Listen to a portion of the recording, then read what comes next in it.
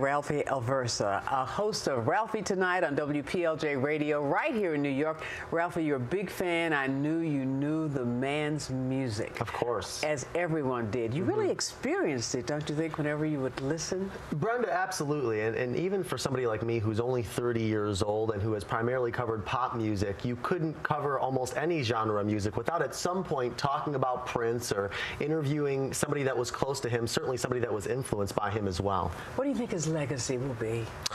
Certainly the idea of pushing the envelope and the cliche breaking the mold. If it applies to anyone, I think it certainly will apply to Prince. But the way he influenced not just those in the 80s, you know, his best body of music arguably came out in that decade, but the generations of artists to follow. He spoke so softly, and yet he made statements so often about sexuality, about race, about so many issues, didn't he? Even recently with Freddie Gray and his death in Baltimore, of course, Prince releasing the song Baltimore, and that was one of the songs on his final album as well. So yeah, throughout his career, he was not afraid to make a statement, whatever the case may be, in whatever realm.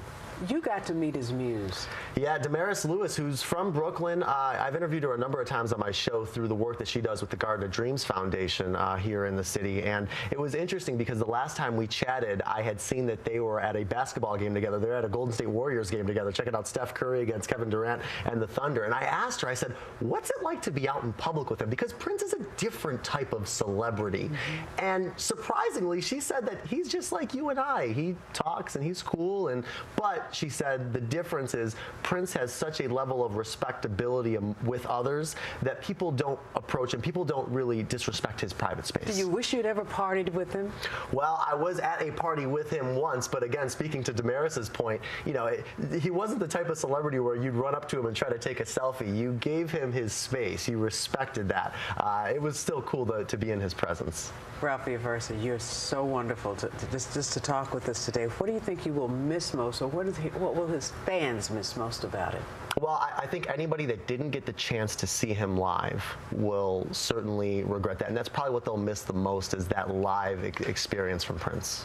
Because it is something to behold, isn't it? Absolutely, no question. Everyone talks about experiencing him, because so often, like you said, you can't really get close, and he won't allow you to take the pictures and so forth. So you're right, that is what you will miss most. Thank you so much for being here with us. We appreciate you talking with us. Brenda, thanks. Ralph Aversa, thank you.